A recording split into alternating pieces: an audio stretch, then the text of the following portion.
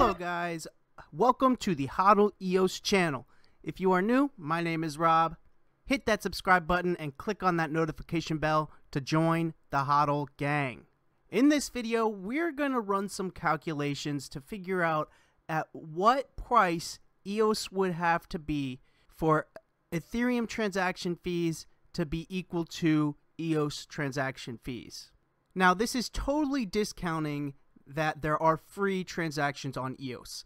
If you have enough staked, you can send as many transactions as you like.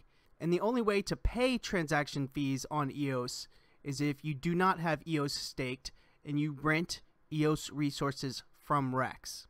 Ethereum fees are currently in a range that they have been for the last couple of years. So this is not looking at ETH fees when they spike like we saw back in 2018, the beginning of 2018. Saw this spike here, saw a couple little spikes here. This is a normal range for Ethereum fees.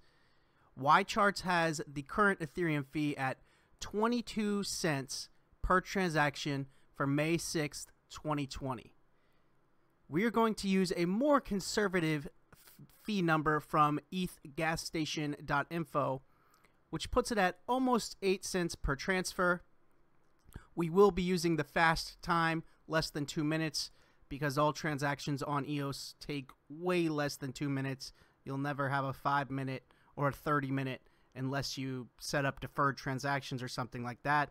But we're going to be looking at a standard transaction, and that will occur on EOS a lot less than 2 minutes. So we'll be using this almost 8 cents per transfer number for the Ethereum transaction cost. So like mentioned earlier, EOS transactions are free. The only way to get a fee for EOS transactions is the price from REX. If you do not have EOS staked in CPU and net, you can rent from REX to get those resources, and this costs a certain amount of EOS to do so. So that's the only EOS transaction fee we can look at. Here is an EOS transfer I just did about 30 minutes ago, and it cost 0.262 milliseconds of CPU. This is roughly 3 EOS staked to CPU to do this transaction. Here on the REX rental page, we are renting double that 3 EOS amount at 6.36 EOS, which will get you 2 EOS transfers per day for 30 days. But just to be safe, we're going to leave it at this double number for these calculations. So to rent 6.3609 EOS from REX and staked to CPU, currently it costs 0.0008 EOS to rent that amount for 30 days. With the current price of EOS at $2.70, this means that 0.0008 is the cost to rent those times the $2.70 gives us $0.00216 to rent that, or about a fifth of a cent to rent that amount of resources. If we take the current cost of one Ethereum transfer at 0.078 and divide that by the 0.00216, which is the cost of an EOS transfer when using REX, that gives us the number 36. So EOS is currently 36 times cheaper than Ethereum based on transaction fees. If we want to discover at what price EOS would have to be for Ethereum fees to equal EOS fees, we would have to multiply EOS price times this number. EOS price $2.70, so 36.111111 times $2.70 equals $97.50, a fraction less than $100 EOS. Now, this cost for REX we used back here. It cost 0.00216, or a fifth of a penny, to rent that amount of EOS from REX. But that amount of EOS is rented for an entire 30 days.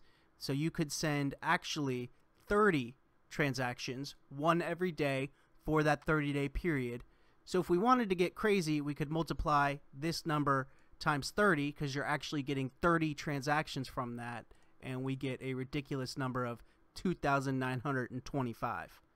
But if we just wanted to go off one transfer for one transfer, if you just wanted to send one EOS transfer and didn't care about the extra 29 days of transfers you had, you would get the number $97.50 per EOS is the price we would have to see for EOS fees to equal the current Ethereum fee number.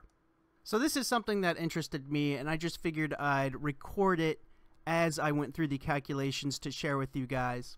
If the fee to transfer on EOS using REX was the same as the current Ethereum transfer fee for a fast transaction less than 2 minutes, because everything on EOS is less than 2 minutes, EOS would currently have to be just under $100 at $97.50. And this also applies to other EOS.io blockchains like Telos. Telos is an EOS.io blockchain that is currently seeing big surges in new accounts created. The other day, Telos had more accounts created than EOS, Wax, and Boss combined.